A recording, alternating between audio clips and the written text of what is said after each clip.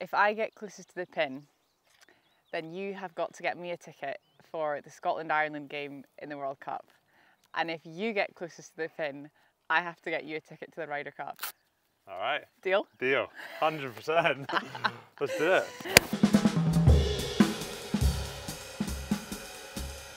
Welcome back to On the Road with Iona, another very special episode with a very special guest. Meet Stuart McInally. Showbiz, eh? A rugby international who will shortly be heading into retirement. We talked to Stuart at Gleneagles today about his life to this point and his big plans for becoming a pilot in the future.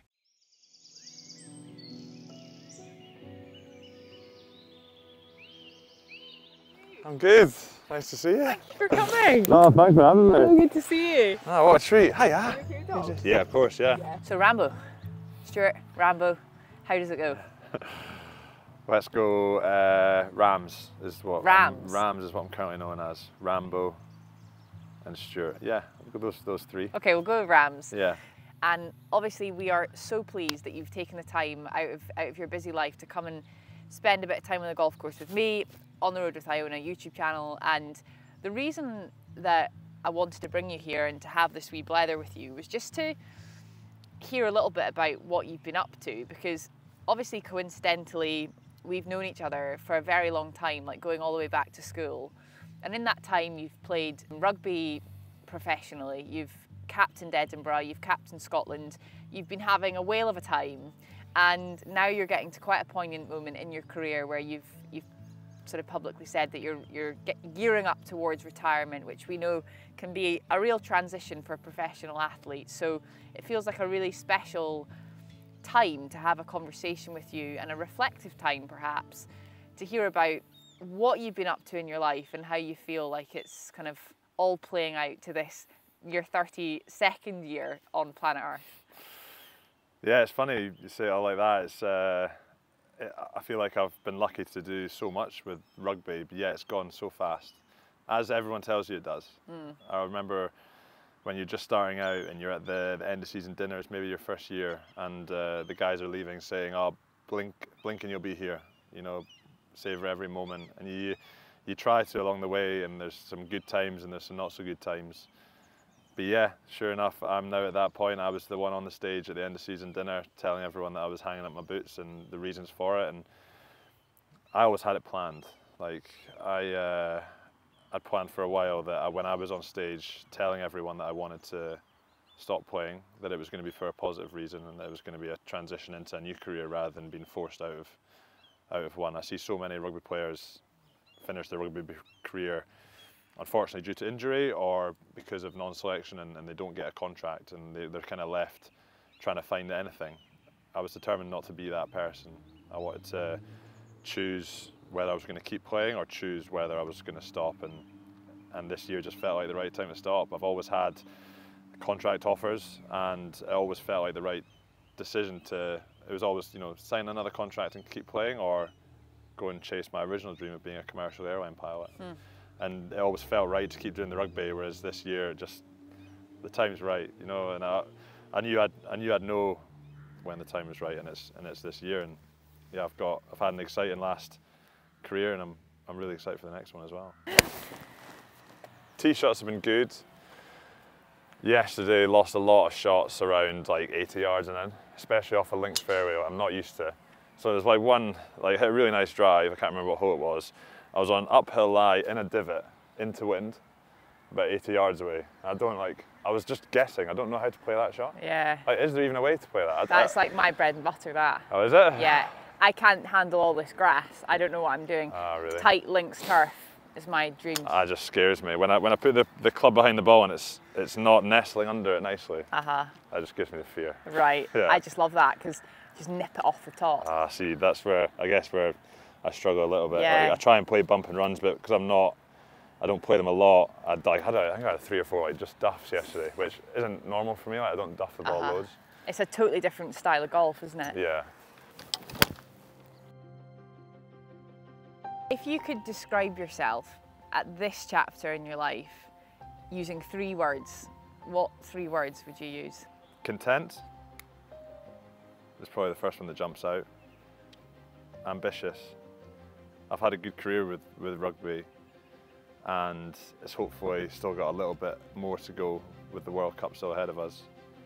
But I've got one eye on the next thing as well. Like, I've always been driven. There you go, that can be my third word. Your third. Driven.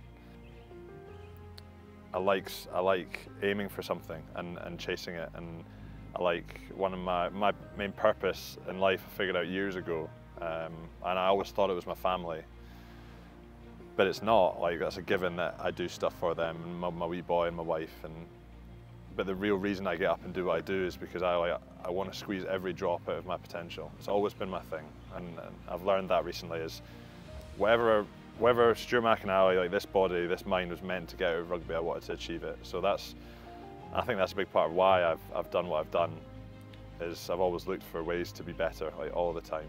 And when you're younger, you focus on, you learn very quickly, you focus on trying to be man of the match, or you focus on trying to play for Scotland, and that classic focusing on the outcome, it doesn't help. Whereas I learned very quickly focusing on just trying to get better and doing more than other people, I found was huge. And yeah, that allowed me to ultimately achieve all my goals, really, of playing and captaining Edinburgh and playing for and captaining Scotland. The one I didn't probably make was the Lions. I always had that goal, but unfortunately was injured that year, and never really got a chance to fire a shot. And that's just the way of it. The Lions is a lot about timing as well, and I was sad I never added that to my list, but I loved goal setting, and I'm a massive advocate for it. And when I was younger, I realised I'd not achieve a goal, or I'd be like, right, I want to be starting this week, big game, Heineken Cup, I want to be starting. And I wouldn't be starting, and I think, oh, I've not achieved my goal, like, that's a failure, right? Whereas, probably over the last couple of years, I realised that having goals, for me, just gives me real clarity. Like, I wanted to get 30 caps for Scotland, and I got 30, and then I wanted 40, and then I got 40, and then I wanted 50. And I'm currently on 47, and if I never get capped again, I'd be gutted, but I wouldn't see that as a failure now, because the 50 caps is just a goal for me and allows me something to work towards, but it doesn't define whether I've been successful or not, which is quite hard to see when you're younger. Like, you just want to achieve everything, and but yeah, I found that's really helped me. Having stuff to work towards gives me clarity, but also if you don't achieve your goals, it's not a failure, is it? It doesn't define you. No.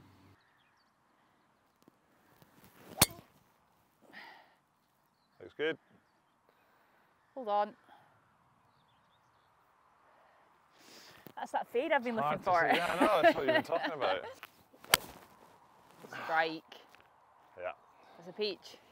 Happy. Love that. But there's nothing quite like that opening tee at St Andrews. No.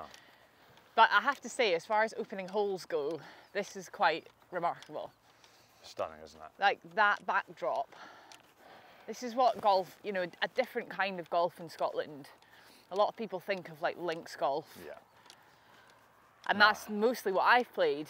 But this is, I don't know about you, but even with all the cameras and everything, I just feel so good when I come onto the golf course. I'm just like, I love it. I love the walk. That's why I never use a buggy.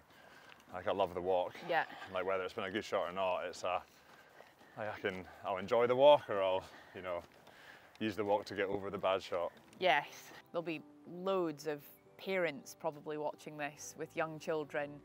There'll be, new parents. There'll be people in themselves watching this, looking at you, Rams, as this real, quite an incredible role model, really, you are.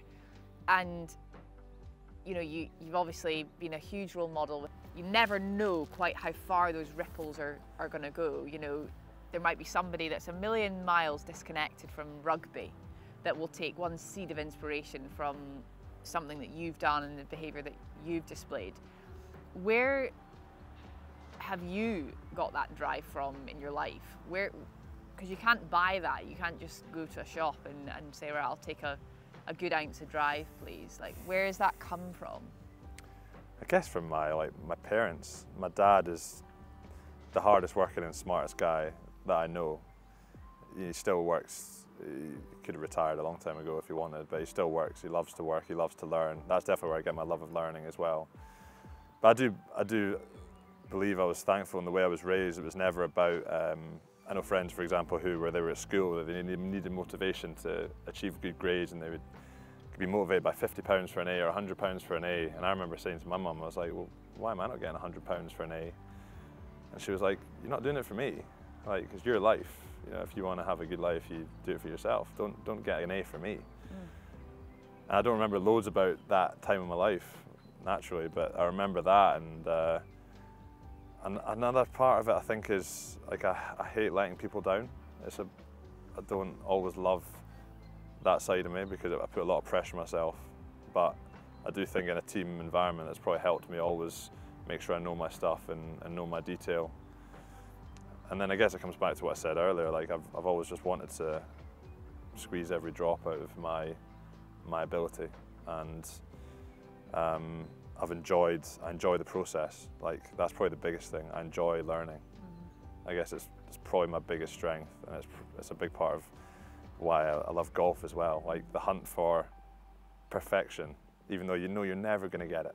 Like that I just love it, and I love it when a plan comes together and you do some work on your putting or your chipping in the short game area, and then you drain a big putt. Like it's a great feeling, and I obviously I learn a lot of that through the rugby as well. So where do you normally play your golf? Kingsfield Golf Club, just near Linlithgow. Okay. They're a 9-hole course, family run. I went initially for a golf fitting, and just feel like I've never left. Like the people there are just so friendly. How's your bunker game? Oh, hit and miss, Iona. Well out. A bit of bite on it.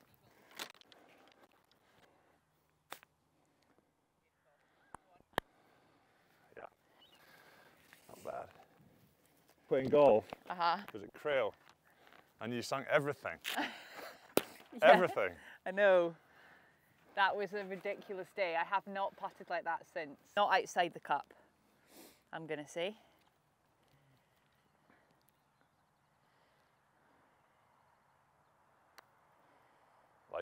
Like it a lot. Oh! How good. That's the part we're talking about. And she's back. Right. Oh. Well done. In the back door. This goal, and you mentioned it there, of wanting to be a pilot, and then rugby kind of came along and got in the way. Yeah. Almost. Inconveniently, conveniently. I joke about it, but it's absolutely true. Like I was ready to go to university after school to study aerospace engineering. I was going to go and get my degree because I was interested in it, and then I was going to go and do my flight training, and that was always the plan. And then yeah, rugby came along. I was good at it, and I was being asked wanted to be in this academy and that academy, and playing for the under-18s and under-20s a year early. And I realised that it was when I started playing that level, like when I started playing under-20s and I was playing with the Scotland badge on, I was like, it'd be pretty cool to play for Scotland, like the full team. But then that became a new dream, and then flying totally took a backseat. The opportunity is on the horizon to go and follow that dream of becoming a pilot. How exciting is that? That must feel really great. It's so exciting. You'll be able to see by my, I perk up when I talk about flying. And I learned to fly back in 2014 as a private pilot, just to sort of build hours and make sure it was definitely all what I wanted to do. I didn't want to get to this point and start learning to fly and then realise I hated it. I wanted to start it. I knew I would love it. It's always been something I've just spoken about as I'll do it, sometime in my 30s. And then I've always kind of signed the next contract, whereas this year it's been like, okay, it's here. Like I'm actually needing to plan for this. It is scary, and I think the closer I've got to it, the more I've realised I've probably taken loads of the stuff in the rugby world for granted. Like some of the stuff we were chatting about earlier, the social day-to-day interaction that I've just had for the last 12 years. I've never had to chase a friendship group or find any, constantly trying to find social interaction anywhere, because it's there. You walk into Murrayfield every day and you see 40 of your best mates and you're laughing immediately, and you're having a bad time, someone's got their arm around you. You never have to worry about, if you're feeling down, that there's not going to be someone there to either take your mind off it or pick you up. One of the hardest moments I had in my career was 2019 World Cup, where I was announced as captain. And it was a huge honour for me, and I was buzzing, and I was so proud. And then just before the final game of the group stages, I got dropped from the squad. So Gregor decided he was going to go with someone else. The coach, sorry, was going to go with someone else. And I remember being so embarrassed by the news because I was the captain, and suddenly it was all going to be out there, and it was all anyone was going to talk about was the captain's been dropped. And I remember, like, I was devastated. But then we were doing the team walkthrough, and obviously I wasn't in the team walkthrough. And then Henry, one of my friends, comes up to me. He's like, "You been dropped, Rambo?" And I says, "Yeah." And he says, "Oh, don't worry, when I was captain of Glasgow, I got dropped all the time." And I was immediately like, okay, yeah, okay. Suddenly it's maybe not as bad as I'm thinking it is. And someone's always got there, and someone's always got a story to tell you, just to pull you out of something which could potentially be really, really tough. And it was a tough time. Yeah. But it just gives you that value of having 50 people around you. There'll be one person that's going to be there for you, at least one person. So I'm definitely aware that that's something I'll be missing, and it's something I'll be having to do on my own now. I'm going to need to be the one searching for social interaction, and because it's so important to mental well-being, and I plan on using golf. I plan on using the sport that brings so many of us together as a way of 9 holes in an evening, or an 18 holes at the weekend if you can fit it in. So yeah, that's another reason I love golf. So what role has golf played in your life, from going right back to the beginning through to now? It's always been there. I learned to play golf probably as a way to get me out of the house when I was younger, and I realised that having kids myself, like, I used to think I was really lucky. Our mum threw me into every club going, but it was just probably a way to give her some peace. And so it was every Saturday night, really fond memories of going to Melville Golf Centre and getting like down there for 2 hours every Saturday. And then recently it was probably around 2019. It was in the World Cup camp for Scotland. Stevie Gallagher came in and did a little Q&A with us. It was brilliant. I still remember the advice. I still remember the advice he gave us. Oh yeah, go on. It was the same one you gave me today. Always hit an extra club. Really? Yeah. It was like, you don't hit it as far as you think. Trust me. I was like, okay. And then you had to remind me of that today. Thought I was doing that, and I sent a video of me putting to this putter maker. Yeah. And actually, turns out I was standing too close to the ball. He was like, just stand an inch further away, give your arms a little bit more room. And I just pulled everything. I couldn't believe it. But anyway, he was in doing a Q&A, and his best friend, Robert, he owns Kingsfield Golf Club. Yeah, originally went for the golf and just stayed for the people there. Like, they're family-run place. They love rugby. They love supporting charities, and just good people. And you stick around for good people, don't you? And you meet plenty of them in golf, that's for sure. What could you use? Yeah, I don't know, you're meeting up for coffees or going for beers, like, as a way of staying social, or you're seeing, I don't know, friends with kids and stuff. And as good as that is, whenever I go out to see my friends and we've got our kids with us, it's just all the kids, like, as it should be. Time on. But but you actually have very little time to just catch up properly. Saying that with golf, you can play a whole round with someone, and my wife will ask me, "What did you chat about?" And I'll say, "I don't know." Like, Iona hit a really good drive, and we were like saying how nice that was and how she plays it. It's nonsense, isn't it? Yeah, I think it's just like sometimes the company is all you need. Yeah, agreed. You don't need to really talk about anything. It's just good company goes a long way. I've got 200 to that water on my watch. Perfect. How far to the green? I'm not really thinking about it. 239, the flag. Okay.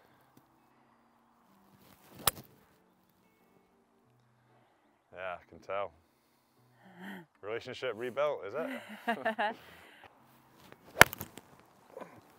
Bit skinny. Ah, we're okay. We're okay. Well, for me, I'm not hitting my 3-wood well. It doesn't go in the bag. Well, I think that's what's the beauty about days like this. You know? True. And you have to push yourself to like have days like this, I think, where you can leave the ego somewhere before the first tee. And it's a really hard thing to do, but it can be so enjoyable to give yourself the freedom to try things. And it's no surprise you play better. Yeah. Is it? That's the thing in rugby as well. Like you get told, "Oh, play free, just enjoy it." Yeah. Like just try and enjoy it. But it's so hard to do when you're in that pressure cooker.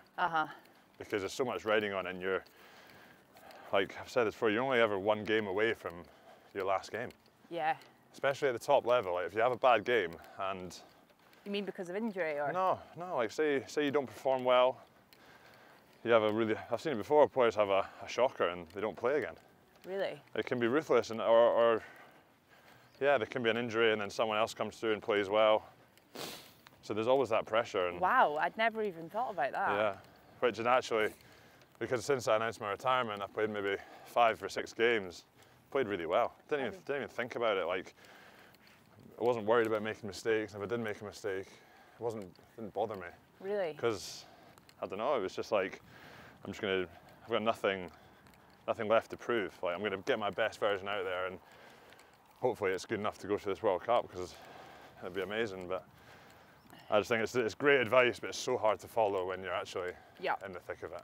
Who's the most free player you've ever witnessed? I like watching Blair Kinghorn play Okay. at Edinburgh. He's like the personality fits that trait of, he's not bothered about what people think of him in a really good way. Like he's very confident in himself, and he won't let mistakes bother him. And I find I'm like in awe of that, because I put a lot of pressure on myself, and I do think it's part of why I've achieved what I've achieved. Like I do Your edge. have high expectations of myself. That's probably the thing I struggle most with, is finding the balance, Yeah, I can relate to that.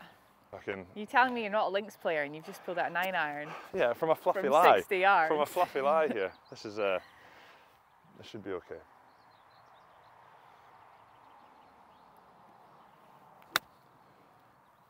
Get down. Love that. It's a little heavy. We're okay. Only just off the back. I mean, Carried it a little further than I love realised. that. To be honest, I think that's really, really great shot. I've learned something there. Thank you. Since I've not played much golf, this is part of. I used to be pretty sharp. Yeah. This is rusty.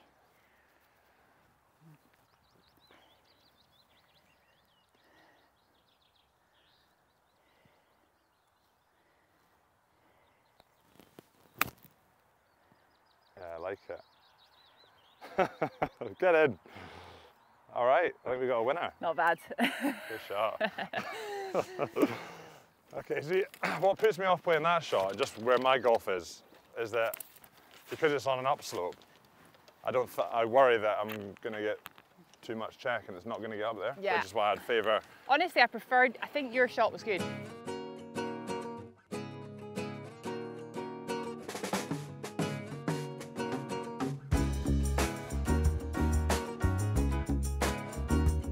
And I guess, in a way, it's kind of brought our friendship back around because of a mutual love for this game, which is why we're here today. And you mentioned about the retirement and that coming up, and mental health in general. A lot of people are more open and talking a lot more about it, and a lot more athletes, particularly in I think rugby and football. I've certainly spoken to a lot of footballers, men and women, who speak about that transition and how challenging it can be. Why do you think it is so challenging, and what can you do, or what are you doing to prepare yourself for that kind of adjustment out of one chapter and into another? It is really hard, and I've seen loads of people struggle with it, and that's kind of one reason why I planned so well for it, was because I didn't want to be struggling. I didn't want to be constantly trying to find a contract somewhere, or finishing rugby and not knowing where to look. So I worked really hard towards it, and that's kind of part of why I put out what I put out on my social media around. I was announcing my next steps rather than closing off one chapter, albeit that's what it was. I wanted to, even if it inspires one young lad in rugby somewhere to start thinking about their next career, is huge. The reason it's hard, I find, that players struggle is professional sport. You come in the morning and you get your schedule given to you. This is when you're gonna have your breakfast, this is when you're going to do your weights, then we're going to go out and train, you're going to come and you're going to have your lunch at 12, there's going to be a meeting at 1, and it's all there for you. You just have to turn up and train hard, be in good shape, go back and recover and come in and do it again. It's all there for you. When you come out of a professional environment, no one's there telling you this is what you need to do if you want a job. It's like you're on your own. And I think if it's all you've ever known, and especially for the majority of us, you come out of school in Scotland and you go straight into the academy and then you're straight into pro sports. You don't know any different. And ultimately, I think a lot of people don't like to think about stopping because it scares them. Whereas I guess I have always been lucky because I know what I want to do. And Yeah. I don't take that for granted, because other guys say, well, if I knew what I wanted to do, I'd work towards it. But like, you have to actively start thinking about it and looking, because otherwise it just creeps up on you, and then suddenly you're there and you don't have an income and you've got a mortgage to pay, and you're then thinking, I need to do something. I do think it should be encouraged more from like the clubs and the unions, that this is a real part of life. Like, rugby's not going to go on forever. You sign a contract when you're young and you think, oh, I've got a 12-year career ahead of me, which luckily I did. But I've seen some guys come out of school and have a 2-year career. Yeah. And sometimes it's ended through injury, sometimes it's just said, look, sorry, we're not going to keep you on. Uh-huh. And that's a big shock for guys, because you can kind of just get into I've made it as a pro player, and you think you're just going to keep getting signed, but it's so competitive now in the market, it's not great for professional rugby players with what's happening to some of the clubs down in England. So I'm really trying to encourage the young lads to think about it. It's never too early to think. The one other thing I think it helps with is, I believe I was a better player because of it, because I didn't have the constant stress of, I need to play well this week to get a contract.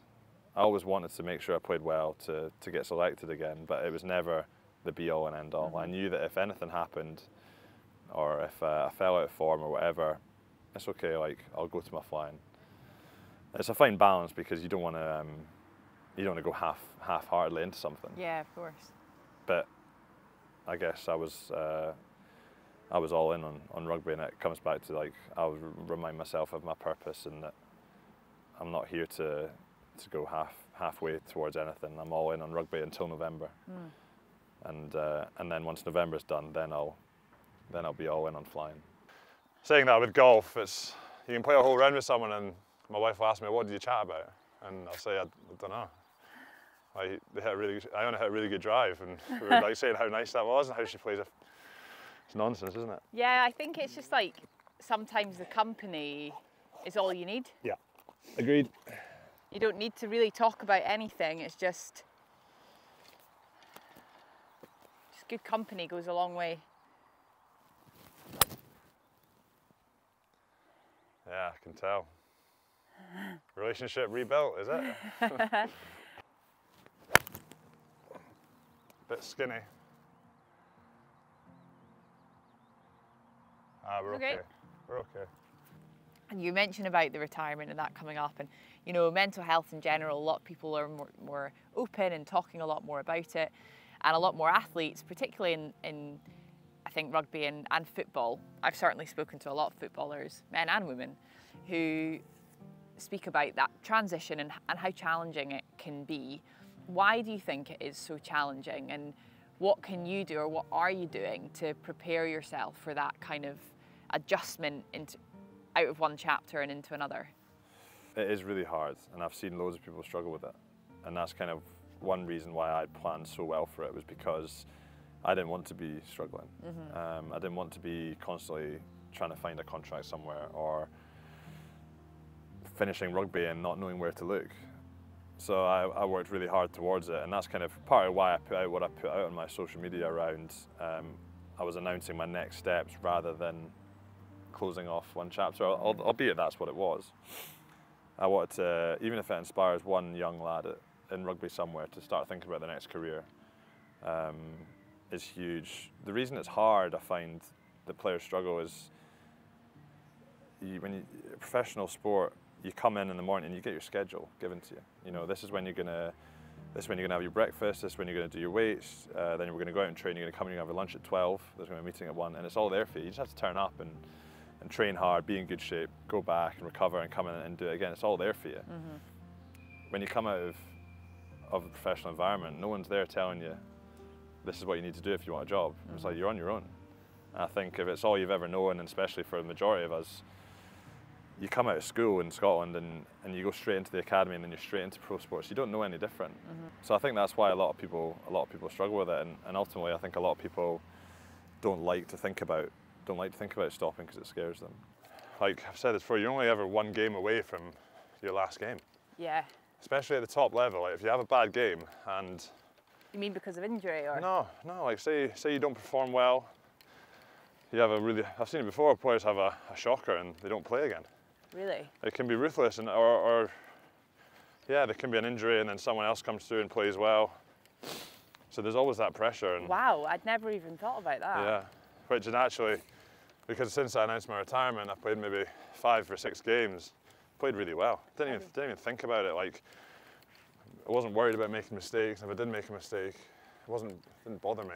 Really? Because I don't know, it was just like, I've got nothing left to prove. Like I'm gonna get my best version out there, and hopefully it's good enough to go to this World Cup, because it'd be amazing. But I just think it's great advice, but it's so hard to follow when you're actually in the thick of it. And that's a big shock for guys, because you can kind of just get into the, oh, I've made it as a pro player, and you think you're just going to keep getting signed, but it's so competitive now in the market. It's not great for professional rugby players with what's happening to some of the clubs down in England. So I'm really trying to encourage the young lads to think about it. It's never too early to think. The one other thing I think it helps with is I believe I was a better player because of it, because I didn't have the constant stress of I need to play well this week to get a contract. I always wanted to make sure I played well to get selected again, but it was never the be-all and end-all. I knew that if anything happened, or if I fell out of form or whatever, it's okay, like I'll go to my flying. It's a fine balance, because you don't want to go half-heartedly into something. Yeah, of course. But I guess I was all in on rugby, and it comes back to, like, I'll remind myself of my purpose, and that I'm not here to go halfway towards anything. I'm all in on rugby until November, and then once November's done, then I'll be all in on flying. Who's the most free player you've ever witnessed? I like watching Blair Kinghorn play Okay. at Edinburgh. He's like, the personality fits that trait of, he's not bothered about what people think of him, in a really good way. Like he's very confident in himself, and he won't let mistakes bother him. And I find I'm like in awe of that, because I put a lot of pressure on myself, and I do think it's part of why I've achieved what I've achieved. Like I do have high expectations of myself. That's probably the thing I struggle most about, is finding the balance, Yeah, I can relate to that. You telling me you're not a links player and you've just played that 9-iron? Yeah, from a fluffy lie. From a fluffy lie here. This should be okay.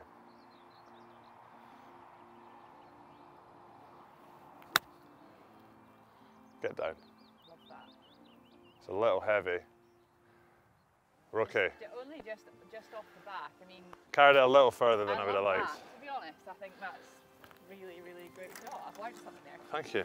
So I want to ask you what some of your earliest memories are on the golf course. Oh yeah. First thing that jumps to mind was playing in air with my nana and granddad. Really? There's a little course there. Couldn't tell you the name of it, but we used to play it. It was kind of like the Easter holidays at school. You'd get dropped off. Parents would wave you by, but we'd always get dropped off with our golf clubs, me and my brother. And at your grandparents? Yes, so they stayed in air back then, and there was this course, and for years we played it like every day when we were there for like an Easter week or whatever. And then eventually it closed for no reason. I don't know why it closed, just stopped being maintained, but the greens were still there and they were still in relatively good shape, so we made a flag ourselves. And we would just go, and my granddad's job was always to run down and put the flag in, even though if it was a par 5, like, it didn't matter where the hole was, but we always liked to see where the hole was, so he would always have to run. We'd send him running. And yeah, that was just playing for pure fun. I still remember it was kind of where I was learning, so my brother had played a bit before, and I'd hit my tee shot. And then I went and I just picked it up and put a tee under it, just assumed that's what you did. And he was like, what are you doing? I was like, well, you play off tees, do you not? And that's when I learned you weren't allowed to play off tees off a fairway. So how grateful are you to have golf in your life? It's hard to describe. I don't know what I would do without it. Like, it's such a big part of what brings me happiness. Like, I feel I'm a better father because of it. I feel I'm a better husband. I feel I'm a better rugby player because I've got other interests, and you know, my day off, I can get on the course, and I love just putting my AirPods in and playing 9 holes on my own sometimes. Yeah. I love playing a 4-ball, a little bounce match. And I love learning as well. Like, I love the aspect of trying to get better at something. I've always have. And like in team sports as well, you're always relying on other people to do their job well. Yeah.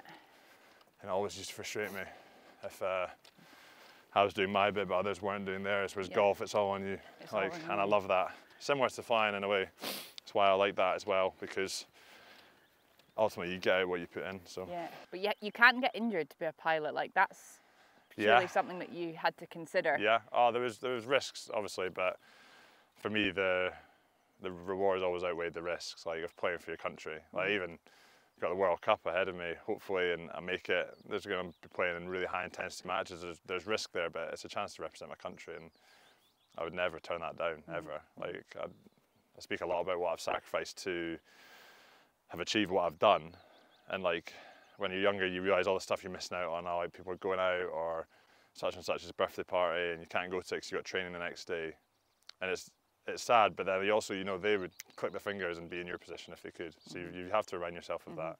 And I try and remind the young kids of that these days as well. Yeah, yeah. Strike. Is that there? Smothered it left. Go. Oh, it's good. What a kick. It's really good. I thought I was heading for the bunker all day. Whew. Who's closer? Yeah? What? Yes. Don't need to measure. You Just pick up. jammy. Actually, Yeah, it looks like you for the Classic amateur golf. Oh, I could just hit this as hard as I could, or okay, I could club down, couldn't I? Yeah, and hit a smooth one. Oh, is it going to Gary? Beautiful strike. Just close the face a little bit. It's up there. I love that. I think that's a great shot. Good call with a 6. Yeah, you're See? welcome. Oh, I've absolutely chunked that. Unlucky. It's got too quick. I'm going to take my mulligan. Take another, yeah, Christ. That's a strike. Drop. Staying out there. Good shot. So it's like that middle of the green kind of shot. Yeah. I think if I was like being aggressive, then maybe the 4. Go on. There she is. Nice. Good thought. Yeah, it's like second guessing your line that, again, as someone who doesn't practice loads, it just gets in my head a little bit. Who's your favourite golfer on the tour to watch? I like watching Rory, only because I feel like as a personality, I would get on really well with him. I feel we've got a lot of similarities. Like I think you do. The way he speaks, and he he's just ultra competitive. Oh, it's gone high. Get there. Oh, yes. Thank you. 2 from 2. I'll forget about the first couple of holes. I'm 2 down. Who'd have thunk it? Great roll. Great roll. Yeah. Oh, it's lovely. Didn't move. It's an up and down. Well done.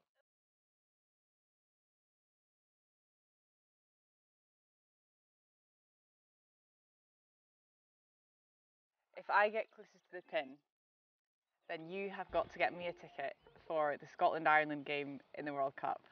And if you get closest to the pin, I have to get you a ticket to the Ryder Cup. All right. Deal? Deal. 100%. Okay. All right, I can do that. Stakes have just gone up. Wow. 1 ball or? 1 ball. 1 ball. Okay. Do you want to go first or second? Yeah, okay. I'll go first. Go first. The Yeah. leader steps up. Of course he does. Yeah. Wow. Okay.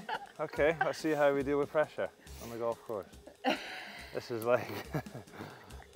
Oh, just snap First my step, tee. getting the tee in the ground. Just snap my tee as well. That's fine. Okay. Well, 8 iron. A little bit of a fade. At the pin. It should be money. Okay. Here we go. Strike. If it's there. Wind's got to stay away from it. Bunker. Short. Where is that? Short. It's not made the green. Okay. Maybe. Oh, it's. But it's not in the bunker. Nah. Door's open though. The door is absolutely open. But if neither of us hit the green, then We'll re-tee. we have to re-vault. I didn't quite get all of that. Scotland-Ireland game. That'd be nice. Wouldn't it? Yeah. Some draw you've got in the World Cup. It's pretty epic, isn't it? But I mean, tough, eh? Yeah, yeah. Because you've got Ireland, South Africa as well. Yeah. So two of the sort of top 3 teams in the world. Yeah. So, There were a lot of people criticising the way that it's been done. Yeah. Oh, it's bonkers, but ultimately it's just the way of it. Okay, Scotland-Ireland. Don't think about that seat just now. That's what I'm looking at. I'm thinking all about it. I've got a little gin and tonic in my left hand. All right, let's see it.